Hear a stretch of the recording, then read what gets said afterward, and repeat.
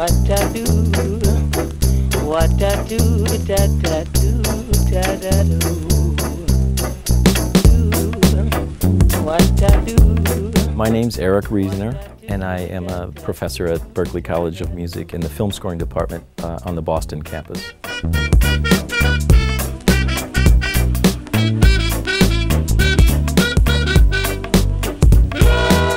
Most of my experience is as a music editor. It's a kind of a specialized craft in film and television post-production.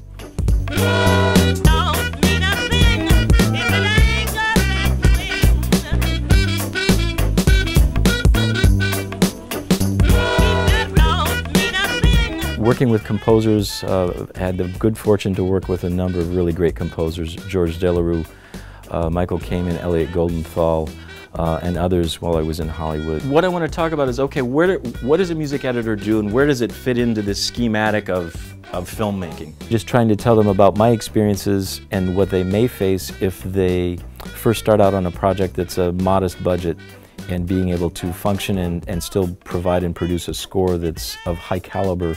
So based on the idea that they won't start off necessarily on that level, they'll need to have a skill set that really prepares them well for moving into their own career path.